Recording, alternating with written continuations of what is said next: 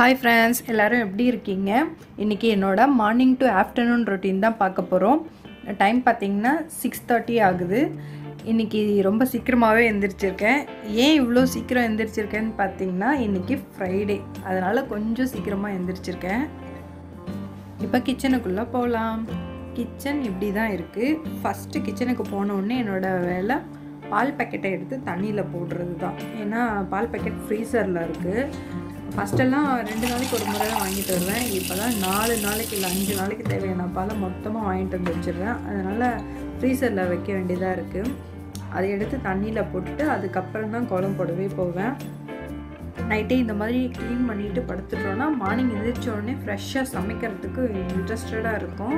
அதனால் நைட்டே நல்லா க்ளீன் பண்ணிட்டேன். ஃப்ரைடே மட்டும் பார்த்திங்கன்னா இந்த மாதிரி மீடியம் சைஸ் கோலமாக போடுவேன். மற்ற நேரம் பார்த்திங்கன்னா ரொம்ப குட்டியாக தான் போடுவேன். அதுவும் இப்போ இந்த மாதிரி டைமில் சின்னதாக ஒரு கோலம் போட்டுட்டு டக்குன்னு வீட்டுக்குள்ளே வந்துடுறது. வெளியில் இருக்கிறதுக்கே ரொம்ப பயமாக இருக்குது. யார் கூடயும் பேசுகிறதும் இல்லை. முதல் வேலையாக பால் ஊற்றி வச்சாச்சு ஸ்டவ்வில். அடுத்தது கஷாயம். இது இப்போ தான் ஃப்ரெஷ்ஷாக அரைச்சது. கொஞ்சம் கோல்டாக இருக்கிற மாதிரி இருந்தது. அதனால் கஷாயம் குடிக்கலாம் ஃப்ரெஷ்ஷாக மார்னிங் அப்படின்னு சொல்லிட்டு ஹாட் வாட்டர் வச்சுருக்கேன். எனக்கும் எங்கள் வீட்டுக்காருக்கும் சேர்த்து தான் போட போகிறேன். அதெல்லாம் 2 ஸ்பூன் சேர்த்துக்கிறேன். அடுத்தது நிலவேம்பு சேர்க்க போகிறேன். இது நேபாளிலேருந்து எடுத்துகிட்டு வந்தது. நேபாளில் நிறைய நிலவேம்பு ட்ரீஸ் இருக்குது. அங்கேருந்து ஃப்ரெஷ்ஷாக எடுத்துகிட்டு வந்தது. பயங்கரமான கசக்கும். இப்போ நான் போட்டதை பார்த்தீங்கல்ல, கொஞ்சம் தானே சேர்த்துருக்கேன், ஆனால் பயங்கரமாக கசக்கும் அது. அதனால் கொஞ்சமாக பனங்கள் கண்டு சேர்த்துக்கலாம். நான் இங்கே இருக்கிற நிலவேம்புலாம் வாங்கி குடிச்சிருந்துருக்கேன். ஆனால் அது அவ்வளோலாம் கசப்பு இருக்காது. இது பயங்கரமாக கசக்கும். எப்போயாவது கஷாயம் போடும்போது அது கூட சேர்த்து இந்த மாதிரி குடிச்சிருவோம். கஷாயத்தை காஃபி டீ மாதிரி ரொம்ப ஹாட்டெல்லாம் குடிக்க முடியாது. கொஞ்சம் ஆறட்டன்னு வச்சுருக்கேன். அதுக்குள்ளே சாம்பார் வைக்கிறதுக்கு பருப்பு ஊற வச்சுட்டேன். சாதம் வடிக்கிறதுக்கு அரிசியும் ஊற வச்சுருக்கேன். அடுத்தது சேப்பங்கிழங்கு ஃப்ரை தான் பண்ண போகிறேன். அதையும் அலசிட்டு தண்ணியில் போட்டு வச்சுருக்கேன். அதுக்கப்புறம் பீன்ஸ் வாஷ் பண்ணி எடுத்து வச்சுருக்கேன். சாம்பாருக்கு போட போகிறாங்க. இப்போ எல்லாம் ரெடி பண்ணியாச்சு. கஷாயமும் மீடியமான ஹாட்டில் இருக்குது. இப்போது கஷாயத்தை குடிச்சிட்டு வந்துடுறேன். ஃபஸ்ட்டு பருப்பு வச்சிடுறேன். அடுத்தது சாதம் வடிக்கிறதுக்காக தண்ணி வச்சுருக்கேன். எங்கள் வீட்டில் எப்போவும் வடித்த சாதம் தான், குக்கர் சாதம் சாப்பிட மாட்டோம். குக்கர் சாதம் சாப்பிட்றது அவ்வளோ ஹெல்த்தியும் கிடையாது. இந்த மாதிரி வடித்து சாப்பிட்டோன்னா ரொம்ப நல்லது. அடுத்தது வெங்காயத்தை கட் பண்ணிக்கிறேன் சாம்பாருக்கு. இன்றைக்கி சின்ன வெங்காயம் இல்லை, தீந்துச்சு. அதனால் பெரிய வெங்காயம் தான் போட போகிறேன். அடுத்தது பீன்ஸையும் கட் பண்ணிக்கிறேன்.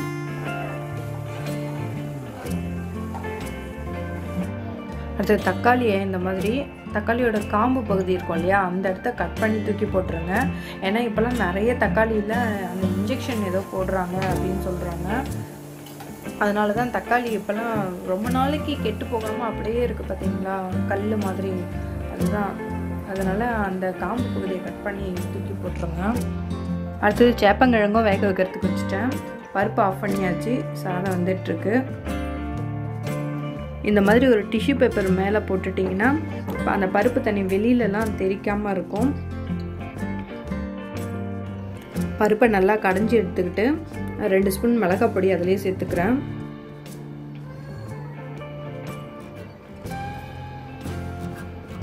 அடுத்தது சாதமும் வெந்துடுச்சு. சேப்பங்கிழங்கு இன்னும் கொஞ்சம் வேக வேண்டியது இருக்குது. அடுத்தது சாம்பாருக்கு தாளிக்கிறதுக்காக 2 ஸ்பூன் எண்ணெய் விட்டுருக்கேன். கடுகு, உளுத்தம்பருப்பு, கொஞ்சமாக சீரகம் சேர்த்துக்கிட்டோன்னா சாம்பாரோட ஸ்மெல்லு சூப்பராக இருக்கும். காஞ்ச மிளகாய் 2 சேர்க்குறேன். அடுத்தது வெங்காயம். எங்கள் வீட்டில் சாம்பாருக்கு இந்த மாதிரி கொஞ்சம் வெங்காயம் நிறைய தான் சேர்ப்போம். அடுத்தது தக்காளி சேர்க்குறேன். பீன்ஸை லாஸ்ட்டாகவே சேர்த்துக்கலாம். ஃபஸ்ட்லேயே சேர்த்து வதக்கணும்னு அவசியம் இல்லை. லைட்டாக ஒரு 1 நிமிஷம் வதங்கினா போதும்.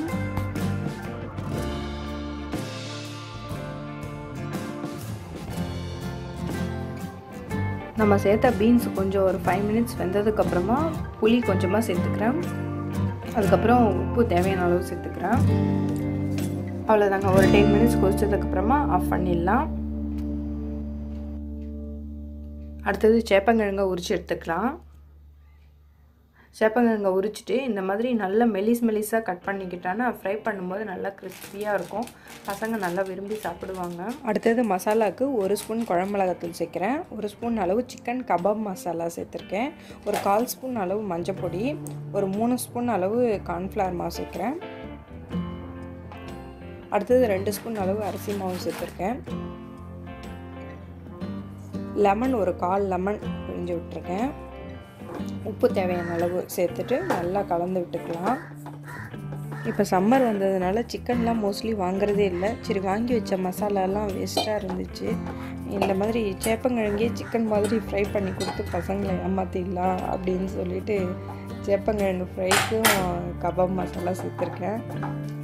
நல்லாயிருக்கும். நான் இதுக்கு முன்னாடி நிறைய டைம் போட்டு பண்ணியிருக்கேன். நல்லாயிருக்கும் டேஸ்ட்டாக. அவ்வளோதான், சாப்பிடும்போது சூடாக ஃப்ரை பண்ணிக்கலாம். சாம்பாரும் கொதித்து ரெடி ஆகிடுச்சு.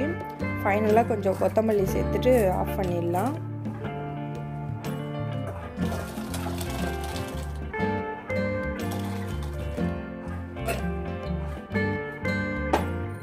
மார்னிங் கஷாயம் குடித்ததுனால இப்போ காஃபி குடிக்கணும் போல் இருந்தது. அதனால் எனக்கும் எங்கள் வீட்டுக்காருக்கும் காஃபி போட்டுட்ருக்கேன்.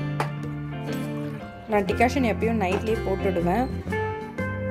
காஃபி டீக்கு கூட நான் இந்த மாதிரி நாட்டு சக்கரை இல்லை பனங்கற்கண்டு அந்த மாதிரி தான் யூஸ் பண்ணுவேன். ஒயிட் சுகர் மோஸ்ட்லி யூஸ் பண்ண மாட்டேன். அவ்வளோதாங்க, நான் போய் சுட சுட ஃபில்டர் காஃபி குடிக்க போகிறேன். சமையல் வேலை முடிஞ்சது. தேங்காய் எடுத்து வெளில வச்சுருக்கேன். சட்னி அரைக்க போகிறேன். மார்னிங் தோசை ஊற்றிட்டு சட்னி சாம்பார் இதை வச்சு சாப்பிட போகிறோம். காஃபி குடிச்சிட்டு வீடு பெருக்கிட்டு மற்ற வேலையை ஸ்டார்ட் பண்ண வேண்டியதுதான்.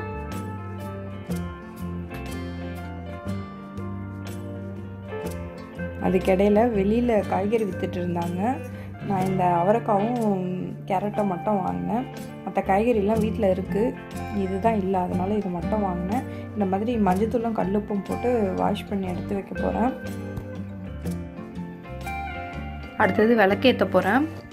இன்றைக்கி பூ கூட கொஞ்சமாக தான் கிடச்சிது. ஒரே ஒரு கவர் ரோஸ் தான் இருந்துச்சு. அதை மட்டும் வச்சு விளக்கேற்ற போகிறேன். ஃப்ரைடேன்றதால சின்சியராக சாரீலாம் கட்டிக்கிட்டு விளக்கேற்றுவேன். வீக்லி ஒன்ஸ் ஃப்ரைடே மட்டும் சாரீ கட்டுவேன். அதனால் சிம்பிளாக ஒரு பூஜையும் பண்ணியாச்சு. நம்ம கற்பூரம் காமிப்போம் இல்லையா, அந்த இதில் குட்டியாக ஒரு அகல் வச்சுட்டு அது உள்ள கற்பூரம் வச்சு நம்ம யூஸ் பண்ணோன்னா சுற்றி கறிப்படியாமல் இருக்கும். அப்புறம் நம்ம அகலை மட்டும் எடுத்து வாஷ் பண்ணிவிட்டு மறுபடியும் யூஸ் பண்ணிக்கலாம். அடுத்தது பிரேக்ஃபாஸ்ட்டுக்கு தோசையும் ஊற்றியாச்சு. இந்த மாதிரி 2 கல் வச்சு தோசை ஊற்றினீங்கன்னா சீக்கிரமாக வேலை முடிஞ்சிடும். அவ்வளோதான், என்னோடய பிரேக்ஃபாஸ்ட் தோசை, சட்னி, சாம்பார்.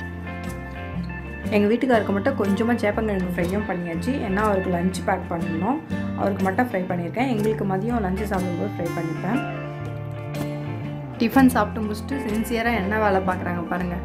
இங்கே லேப்டாப்பில் ஒருத்தர் செஸ் ஆடிட்டுருக்காரு. அதுவும் காஃபி குடிச்சிக்கிட்டே. ஏன்னா காஃபி குடிக்க காலையில் மறந்துட்டாராம். அதனால் அப்புறமா அடம் பிடிச்சி வாங்கி குடிச்சிட்ருக்கான். அவங்க பாருங்கள் சின்சியராக டேங்க் கேம் ஆடிட்டுருக்காங்க.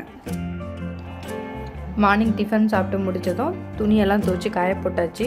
அதுக்கப்புறம் கொஞ்சம் ரெஸ்ட் எடுத்துகிட்டு நம்ம யூடியூப் வேலையை பார்த்துட்டு மறுபடியும் மதியம் லஞ்சு சாப்பிட வேண்டியது தான். இப்போ நானும் என் பையனும் மட்டும்தான் சாப்பிட போகிறோம். என் பொண்ணுக்கு பசிக்கல, அப்புறம் கொஞ்சம் நேரம் கழித்து சாப்பிட்றேன்னு சொல்லிட்டா. அதனால் நாங்கள் மட்டும்தான் சாப்பிட போகிறோம். இந்த மாதிரி பசங்களுக்கு மட்டும் இல்லாமல் நாமளுமே ஒரு 2 ஸ்பூன் நெய் போட்டு சாப்பிட்றது ரொம்ப நல்லது. ஏன்னா குட் கொலஸ்ட்ரால் தான் அது, நமக்கு ரொம்ப தேவைப்படுற ஒரு விஷயம். அதனால் ஒரு நாளைக்கு ஒரு 2 ஸ்பூன் சாப்பிட்லாம், தப்பில்லை.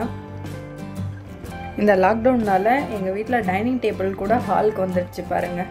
ஹாலில் இருந்த சோஃபாவை தூக்கிட்டு போயிட்டு வேறு ஒரு பெட்ரூமில் போட்டுட்டு டைனிங் டேபிளை எடுத்துகிட்டு வந்து டிவிக்கு பக்கத்துலேயே போட்டுக்கிட்டு சாப்பிட்டுட்ருக்காங்க.